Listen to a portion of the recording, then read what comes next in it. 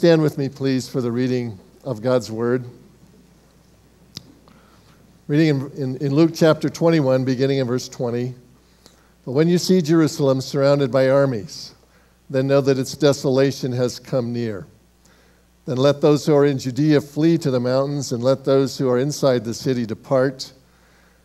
And let not those who are out in the country enter it. For these are days of vengeance, to fulfill all that is written. Alas for women who are pregnant and for those who are nursing infants in those days, for there will be great distress upon the earth and wrath against this people. They will fall by the edge of the sword and be led captive among the nations, and Jerusalem will be trampled underfoot by the Gentiles until the times of the Gentiles are fulfilled. Let's pray together. Our Father, once again, we thank you for this unfailing and infallible word that you have given. Father, we thank you that while this is a message of judgment and not easy for someone to preach and not easy for others to hear, it is you who have given it, and it is to be taken in all seriousness. And so we pray that you will prepare our hearts to receive that which you have for us today. We are not, Father, as believers, exempt from the hard things that sometimes come, not by way of judgment, but simply by way of life. And it seems, Lord, at the moment that we have been inundated with trials of various kinds, physical, deaths, loss of loved ones, sometimes very young, cancer striking, other physical infirmities, both in our congregation and in those that we love, our families.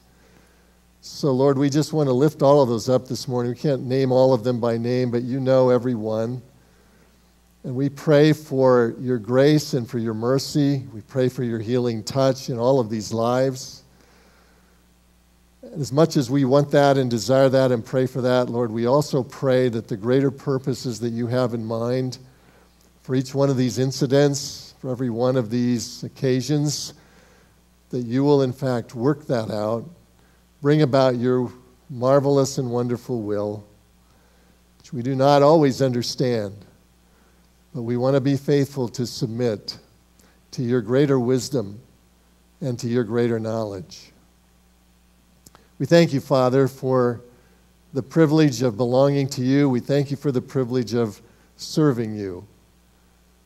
We understand that you have given us a mission, Father, to accomplish for this period of time at this place that we will very soon answer for.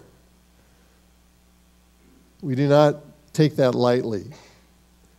And so we pray that you will help us to not only be faithful, but Father, we pray that you'll bring about change in the lives of people as a result of placing us here.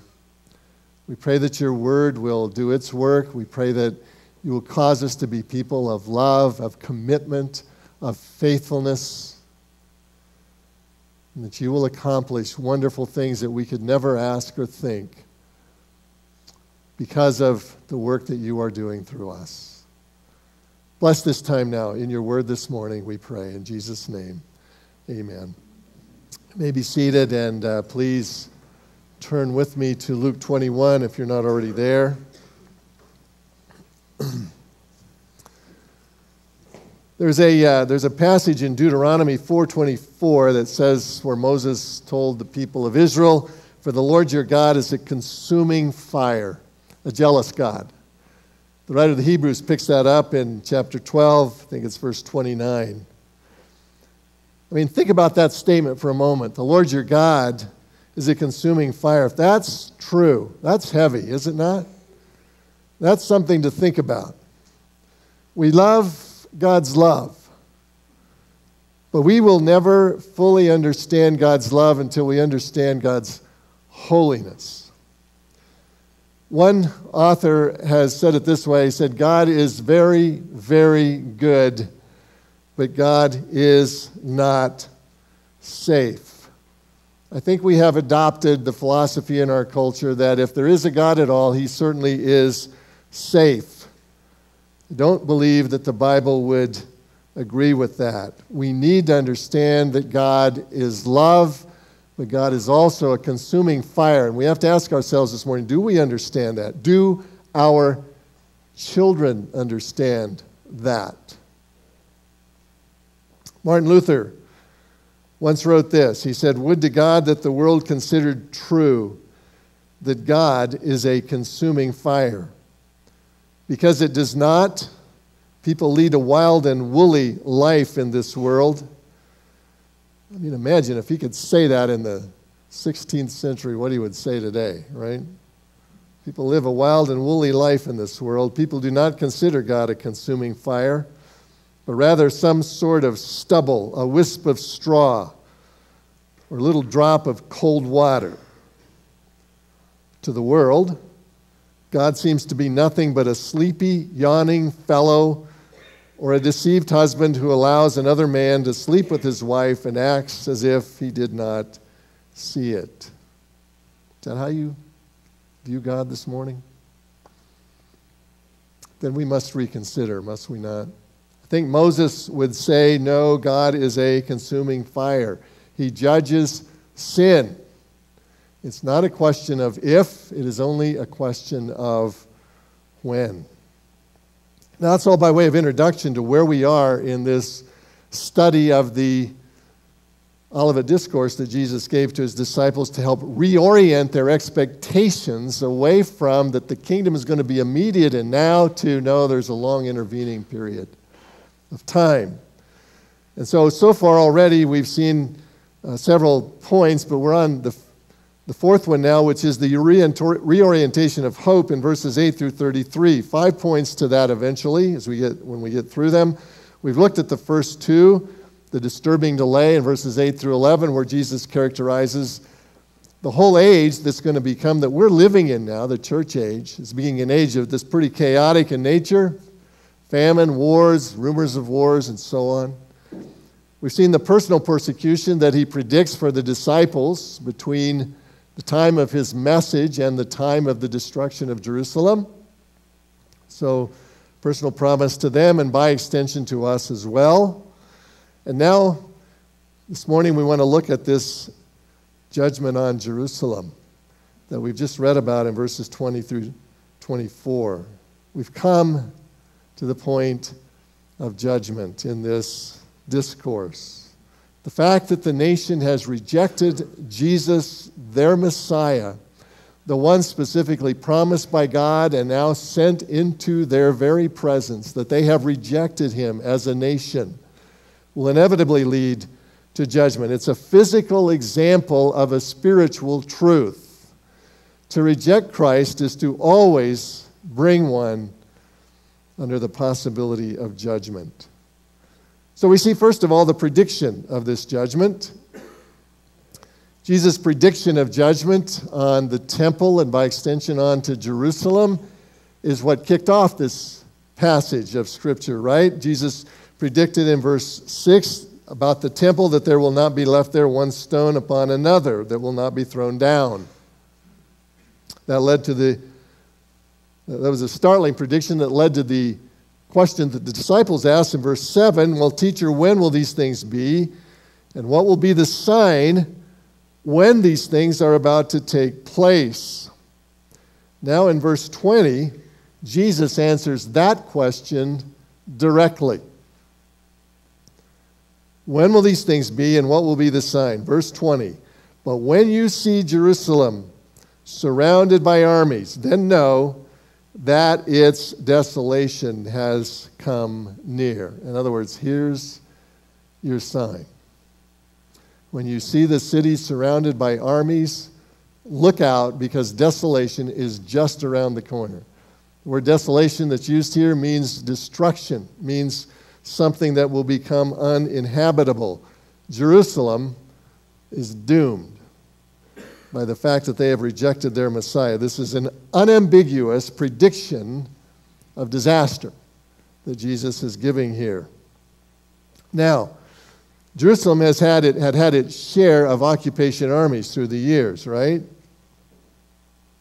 But the disaster that Jesus is predicting now exceeds anything that's happened in the past, unless you go clear back to the time of Nebuchadnezzar when he swung through Palestine between 606 and 585 BC. There were 3 specific deportations of people by Babylon from Palestine to Babylon.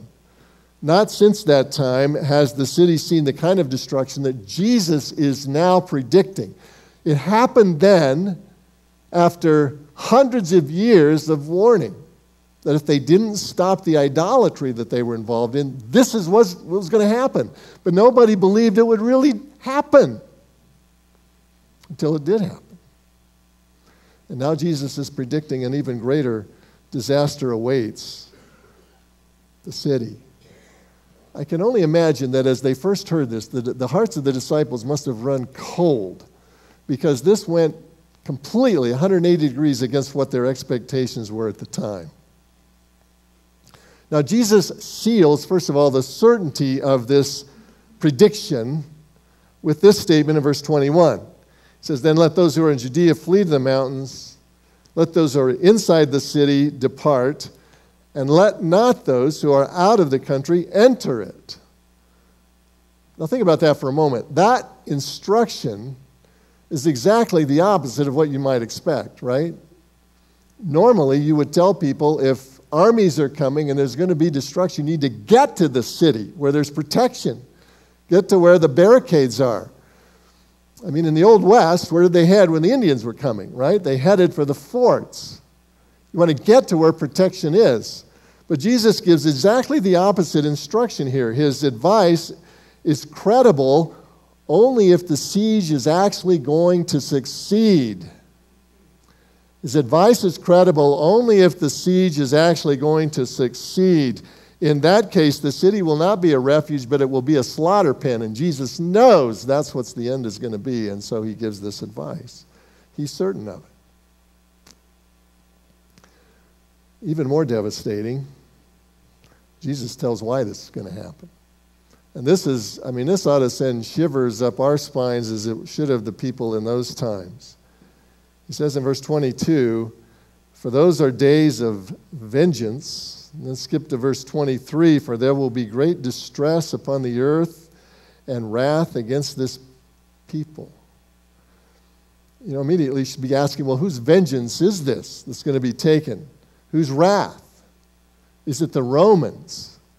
Because they're the ones that are going to exact this vengeance. And of course, it is the Romans, but only on the surface. You say, what do you mean? Well, look at the rest of verse 22. "For these days are days of vengeance to fulfill all that is written." Written where?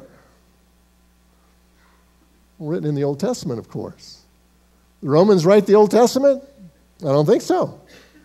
It's not the Romans whose vengeance Jesus is talking about here. It's the God who has been predicting all along, if you reject me, this is what you subject yourself to. So Jesus is saying here, the devastation and the destruction that I'm predicting is coming through the Romans, but by the Romans, but through the hand of God. The vengeance is his. You can't, beloved, disobey God and get away with it. You can do it for a while. You can't do it forever. You know, the penalty for disobedience throughout the Old Testament is replete with warnings like this. Deuteronomy 32, verse 43 says, "For he avenges the blood of his children and takes vengeance on his adversaries. He repays those who hate him and cleanses his people's land." Isaiah 63, verse 4, he says, "For the day of vengeance was in my heart." Hosea 9:7, "The days of punishment have come, and the days of recompense have come. Israel shall know it." Jeremiah 5:29, "Shall I not punish them for these things, declares the Lord? And shall I not avenge myself on a nation as such as this? God has long promised that there will be judgment eventually for people who disobey him. And Jesus is saying, time's up.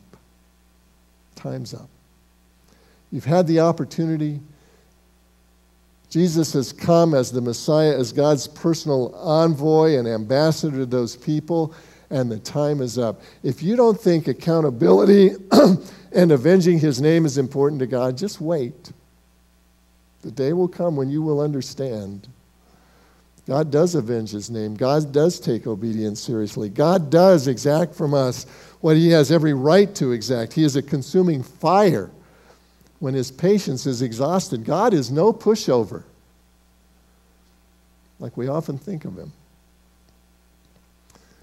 You know, I think of people who are misunderstood as pushovers. The name that always comes to my mind is Abraham Lincoln. He was one of the most originally misunderstood people because he had this, he had these crude Western ways. He had this jocular kind of jokester exterior that hid the steel that lurked beneath on the inside of that man. He appointed General George McClellan to head the army in July of 1862 after the first Battle of Bull Run, the disaster that occurred there. General McClellan was at first revered by everybody. They loved him. They admired him. The troops loved him. He was a great organizer. He got everything back together, and everything was going well, except he would never move. McClellan had one great failing, which was his fear of failure. Kept him from moving. Lincoln said one time, I wish I could have the army. All it's doing is it's General McClellan's bodyguard. I would use it. So Lincoln went to his house one night. November of 1862, he took Secretary of State Seward along. He took John Hay, his private secretary, along, and they went to visit McClellan. They were told that McClellan was out at a wedding, attending a wedding, so they said they would wait, expected back within the hour. So they were seated in a room, a sitting room, off the living room. About an hour later, McClellan came in. The servant who was there informed him that the president was there. They heard that through the door that they could see, but McClellan went on upstairs. 30 more minutes went by. Somebody asked the servant, when is McClellan coming down to see us? And they were coolly informed McClellan has gone to bed. He's retired for the night. Now, what would you do? I can tell you, if I were president, he wouldn't have been a general tomorrow. 5 minutes later, it would have been done and signed. And that's what Hay and Seward both urged Lincoln to do. And Lincoln said, no, we don't need to take this personally. I need McClellan. I want him to succeed. I'll hold his horse if that's what it takes to get him to succeed. And so he gave him more time. He was patient with him. But when McClellan finally failed repeatedly, after the Battle of Antietam, Lincoln lowered the boom. God is like that, beloved. God has great patience. He is patient. But beneath the surface, there lurks the steel, and there burns the consuming fire that will one day do away with all sin of any kind. He must. Sin is not just a violation of the rules. We've said it so many times. Sin is a violation of his holy character. He cannot remain God and let any sin go by. God is patient, but the time will come. He says in Isaiah 46, I am God and there is no other. I am God and there is none like me, declaring the end from the beginning and from ancient times, not yet done, saying, my counsel shall stand and I will accomplish my purpose. When's he going to do that? Whenever he chooses. He's God. It won't be any later than he wants. It won't be any sooner than he chooses. We've lost that view of God. You know, we think because God doesn't strike immediately, maybe he won't strike at all. Maybe this isn't as bad as everybody says it is. Maybe I'll get away with it. We have such a low view of God. We have such an almost no view of sin. Sin is not even, I'm sure I've said this before, not even allowed in some pulpits. Robert Schuller said sin is just a low self-image. Not to God, it's not. Sin is not taking the character and the image of God seriously. And sin is always judged. God's past performance is intended as a warning to us. And this is a warning to us. This is why this is here. This is why this happens. Sin is real. Accountability is real. Judgment is real. It's just a question of when. So this is Jesus' prediction. But number two, and I love this. I'm so glad this is here. I hope you are too. There's the compassion. The compassion of God. Why didn't judgment fall right then when the penalty was incurred? We could all ask that question. Of course, what we don't realize is we would all been a puff of smoke a long time ago, right, if that was the case, if God operated on that principle. Why doesn't the penalty come now? It's because God is also passionate, compassionate. Look at verse 23. Jesus says, "Alas, for women who are pregnant and for those who are nursing infants in those days, for there will be great distress on the earth and wrath against this people." I don't think he said that with an edge to it. He didn't say it like John Wayne would have said it, you know. I loved how John Wayne always said it. I don't think Jesus said it that way. He is emphasizing the terror of this time with that statement, no doubt about it. It's an earthly representation of the truth of Hebrews 10:31, which says it is a fearful thing to fall into the hands of the living God. And we're all going to do that. You can't avoid that. It's a fearful thing to fall into the hands of a living God. Listen, if you don't think God matters, if you think it may just all go away, you need to contemplate that thought as you bed down tonight. It's a fearful thing to fall into the hands of a living God, because the time will come for all of us.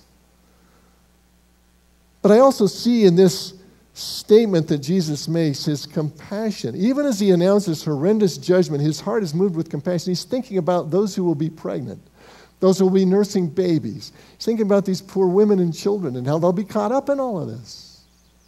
His heart goes out to them. Remember how he came into the city during the triumphal entry and everybody is acclaiming him and they're waving branches and they're putting out the red carpet of their robes. And what is he doing? He is sobbing uncontrollably, according to Luke 19. Remember that? He's sobbing. Oh, if you just knew this was your opportunity for peace. You've missed the day of your visitation. In rejecting me, you're rejecting the Father. In rejecting me, you're rejecting life. Jesus has compassion. God has compassion. This is the heart of God. Ezekiel 18, verse 32, God says, "For I have no pleasure in the death of anyone, declares the Lord God. So turn and live." But don't miss the turn. It's the Old Testament word for repent. Turn and live. God waits because he cares. Romans chapter 2, verse 4, he says, "Or do you presume on the riches of his kindness and forbearance and patience, not knowing that God's kindness is meant to lead you to repentance?"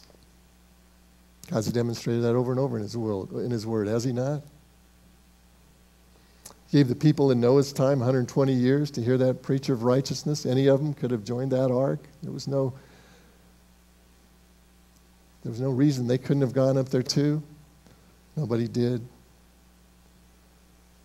He gave the Amorites in Genesis 15:16 4 generations to repent. They would not. He gave the Egyptians 400 years plus 10 plagues to repent. They would not. Over and over, God has demonstrated his patience to bring people to repentance, and he did it with this evil and adulterous generation as well. They had Jesus personally for 3 years on the ground. They get better than that. They had 40 years after. I used to wonder, why was there 40 years between the time Jesus made this prediction and the time that the city actually fell? It's God's forbearance, is it not? It's God giving opportunity for repentance. Thankfully, many of them did. Thousands of them in Jerusalem came to faith in Christ. Wonderful thing in the book of Acts to read about it, but it's just one more opportunity for people to come to repentance. God's kindness is meant to lead to repentance. Unfortunately, most people trample on his grace and rebel against him. The fact is, none of us would have any hope at all were it not for the fact that God is compassionate, would we? The same God who is a consuming fire is also a God of consummate love. Consummate love. He loves us so much that when we could not conceivably meet his holy, perfect standard, he met it himself by sending his own Son to pay the penalty for our sin. The holy fire became a holy sacrifice so that we would not have to bear the fire of his judgment by faith in him. And that's compassion. I love how a man who was a chaplain on the Queen Elizabeth II, a man named John Stoppett, he said it this way. He said, "I could never myself believe in God if it were not for the cross. The only God I believe in is the one Nietzsche ridiculed as the God of the cross. In a real world of pain, how could one worship a God who was immune to it?" God knows our pain. God knows everything we go through. Jesus is the great high priest. Why? Simply because he has faced every temptation we do, yet without sin. God bore judgment for us so that we would not have to bear it. And he delays simply to give further opportunity. But beloved, time will run out. God's patience is not infinite. September of 2012, Patty and I were in England, trip through England and parts of Scotland and Ireland with my brother John and his wife. We had a wonderful time over there together. One day we went to Hampton Court, one of the many palaces of King Henry VIII. It was a great place to visit. A lot of history there. It was wonderful, but it was a very cold and rainy day. We had to go by train. So on the way back, we were at the train station getting ready to leave. And Ann and I decided, man, it's cold. We need some coffee, some hot chocolate, something. So we found out in that train station it was just up one level on a different level. So we went up there. We could see over the balcony. John and Ann were sitting down there waiting for the train to come in. The train came in. The doors opened, they got on, and we're still waiting for the coffee, right? This guy is very slow, and we keep thinking, should we go down or should we wait? Well, we'll wait. Surely we just got to go down the stairs, so we waited. We started to run down the stairs, and bam, the doors closed. So we're going down, we're waving at the conductor. We think, surely he will stop the train and let us get on. Guess again, right? This is Europe. They run on time. And so we got down there just in time to look through the window and see John and Patty with laughing hilariously at us. I would say it was a highlight of Patty's trip. I'm not sure about that, but I'm suspicious. Took us an hour to find them when we finally got into London. But the point is, when the time is up, the time is up. Right? We get lulled into this sense that because judgment doesn't come now and because God is kind and because he is forbearing, that nothing is ever going to happen. Not true. Not true.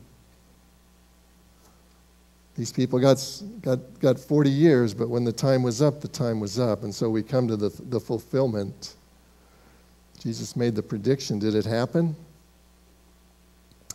Here's an interesting little sidelight for those of you who are Bible students. A few people say, no, it didn't happen, not yet. They compare verse 21, where it says, Jesus says, then let those who are in Judea flee to the mountains. They find the same phrase, so follow closely here. They find the same phrase in Matthew 24, verse 16, and in Mark 13, verse 14. And in both of those places, it clearly is placed in the middle of the tribulation time that's yet future even to us.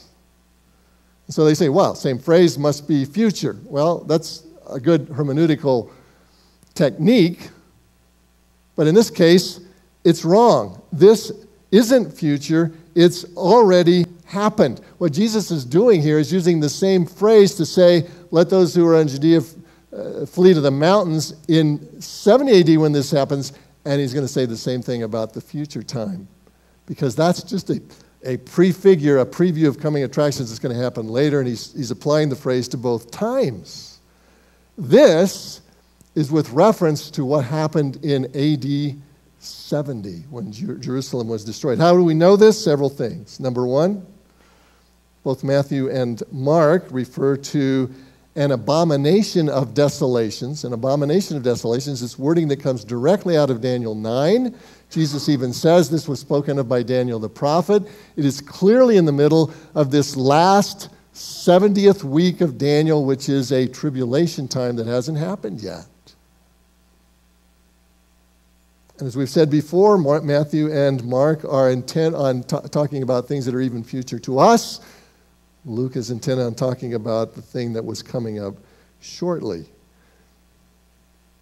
Jesus uses the term desolation, but not the phrase abomination of desolations. I think he is purposely, here at this point, discriminating between the events of the near-term prediction, 70 AD, and the long-term prediction, which will be out in the future.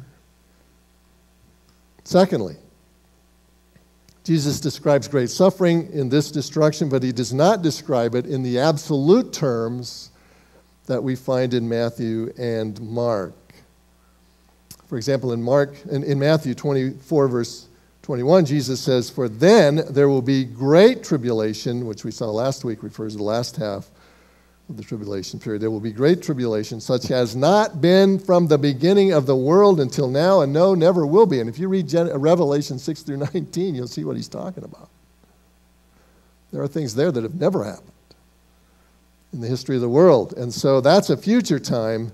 This suffering is horrible, but it's just a foreshadowing of something that's greater yet to come.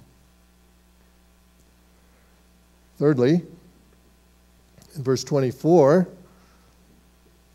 Jesus says they will fall by the edge of the sword and be led captive among many nations. Many nations.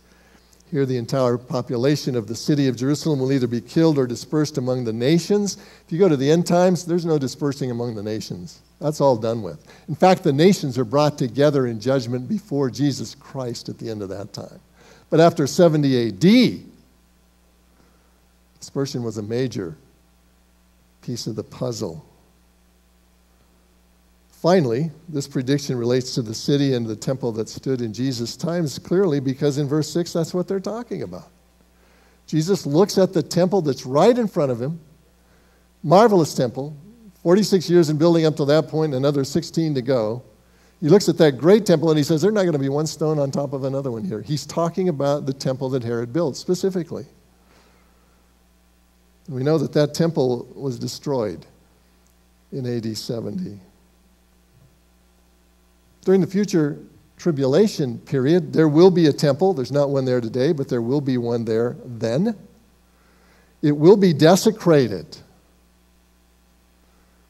2 Thessalonians chapter 2, verse 4, God tells us that there will be somebody that he calls the lawless one. Probably usually term him the Antichrist, who opposes and exalts himself against every so-called God or object of worship, so that he takes his seat in the temple of God, proclaiming himself to be God. That's an abomination that desolates. That's something that would represent, it's the ultimate in humanity. It's like Genesis 11 all over again, when man says, we will build a temple, we'll build a tower that gets us to God. This is the man standing in the place of God in the temple and saying, I am God. I've gotten there. The ultimate in humanity. Smartest, wisest, most sophisticated man in history will demand to be worshipped as God, and it's an unthinkable desecration. The interesting thing is there's never any indication that that temple at the end of time will be destroyed. Now, maybe, I don't know, but it doesn't say so in the Bible.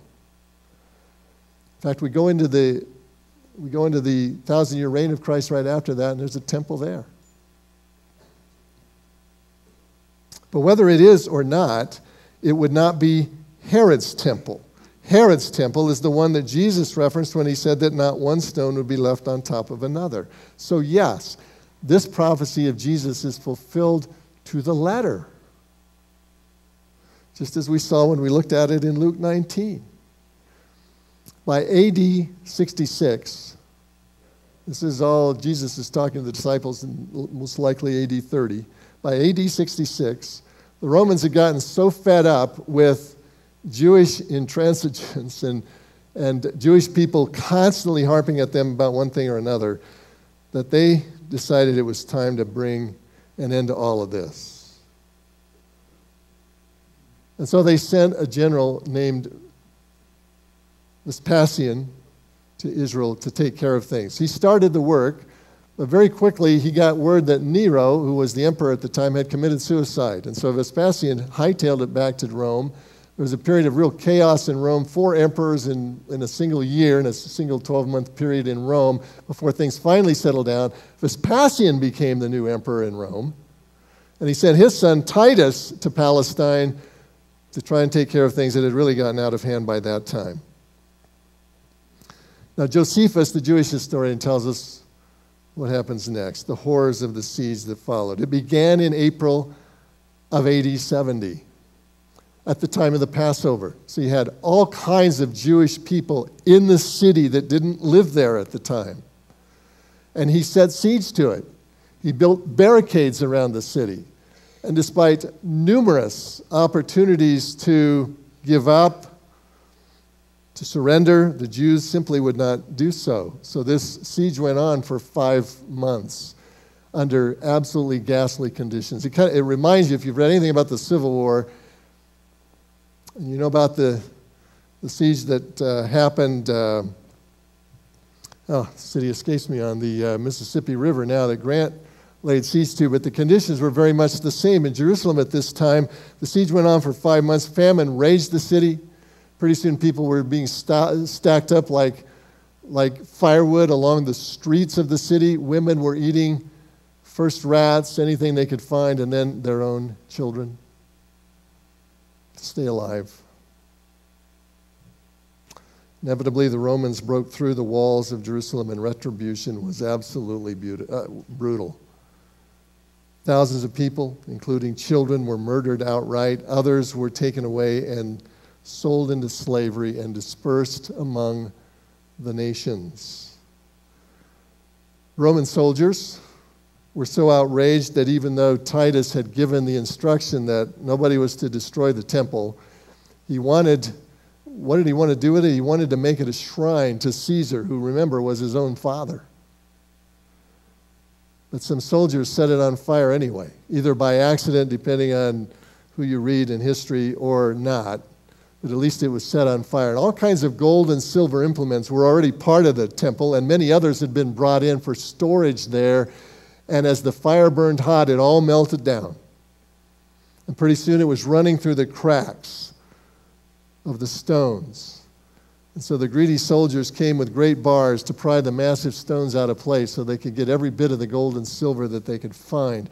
And before they were done, not one stone was left on top of another, except the foundation of that Temple Mount is still in place. You can still see it today, the great stones that they put there. But you can also see all the ones that, not all of them, but many of the ones that came down. You can see the dents in the sidewalk. I think I've shown you pictures of that before.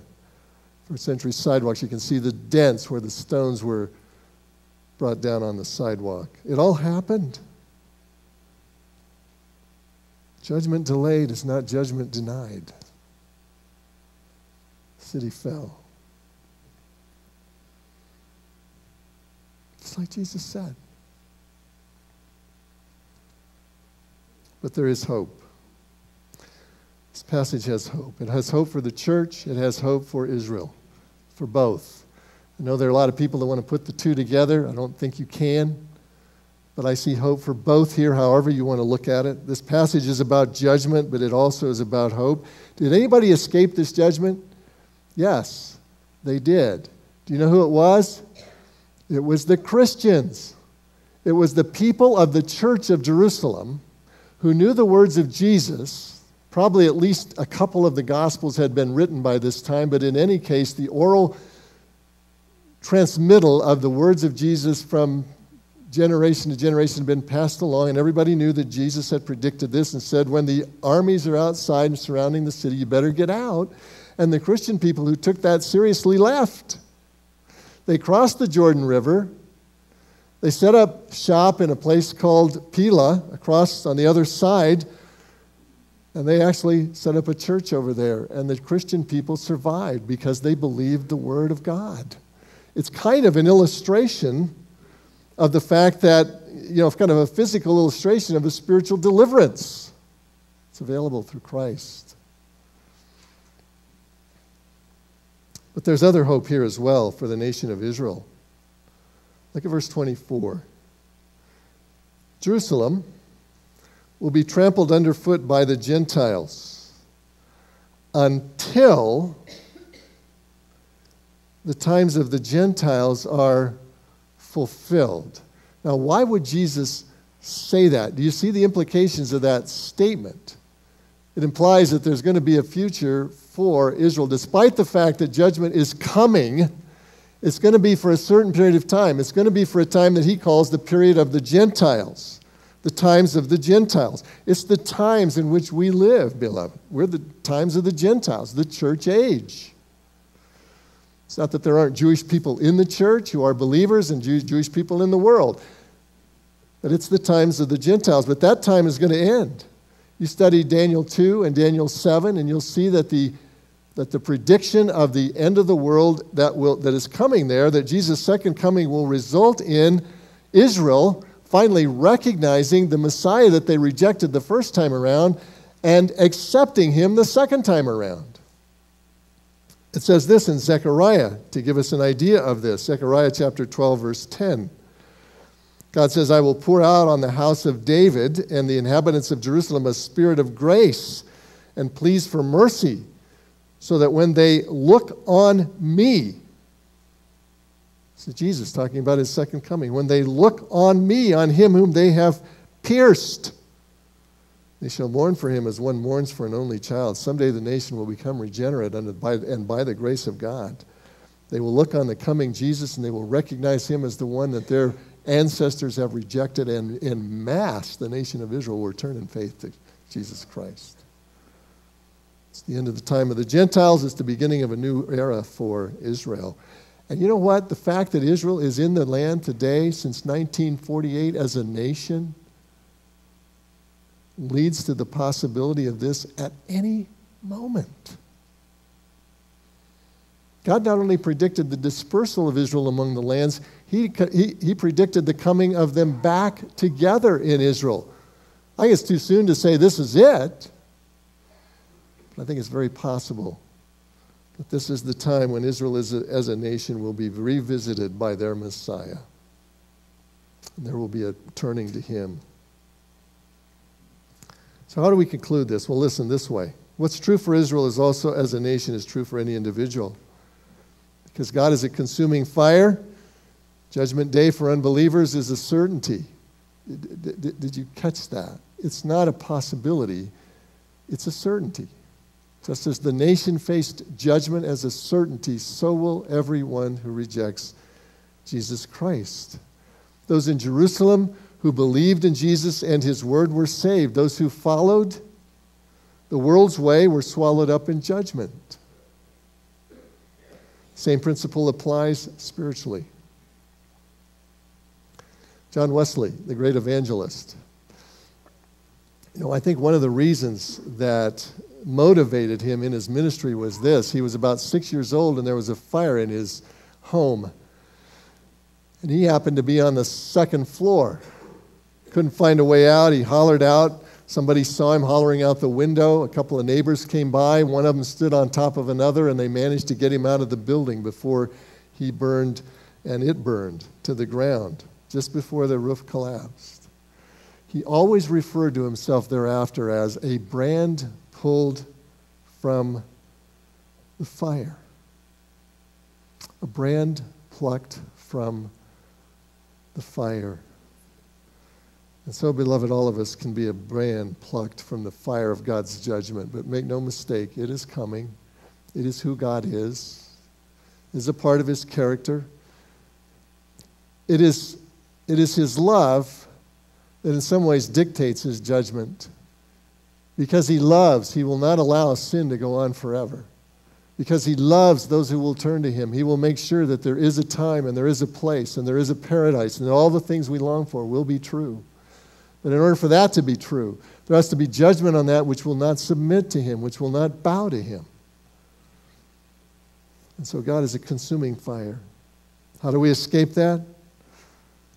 By accepting the gift of his love, the forgiveness and cleansing that he offers through Jesus Christ, who faced the fire of the Father so that we wouldn't have to.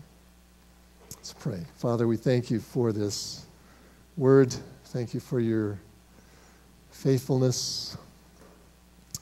Lord, the fact that things in the past have happened exactly as you said, exactly as you predicted, leads us to believe that things in the future will do the same, that a day is coming, that you've given us now an extended period of time in which to repent, in which to turn to you, that you have been kind and that you have been patient, that you have been forbearing. Lord, I pray that we have turned to you. Pray that those who are here this morning who have not done so would do so right now. Lord, may they not walk out of here without turning their heart and life to you, acknowledging their sin, acknowledging their need of you, acknowledging their faith in the death and the resurrection of Jesus Christ in their place, and saying, I want that, and I ask you for it. Would you please cause that to happen? And then, Lord, pray for those of us who know you, who have come to that moment of faith. Pray that this will be a reminder to us as well of how serious your intentions are, of how faithful you are to your word, including the parts of it that we maybe don't like as well. That in fact, it is the most loving thing you can do to one day clear out the whole universe of the sin which has been here for so long. We look forward to that day. But Lord, we want to see as many people as possible coming to you in the meantime. So give us a heart of compassion. Help us to have the heart of God, not willing that any should perish, but that all should come to repentance. Help us to do everything we know to help others come to know you. And we will thank you in the name of our Lord and Savior, Jesus Christ. Amen.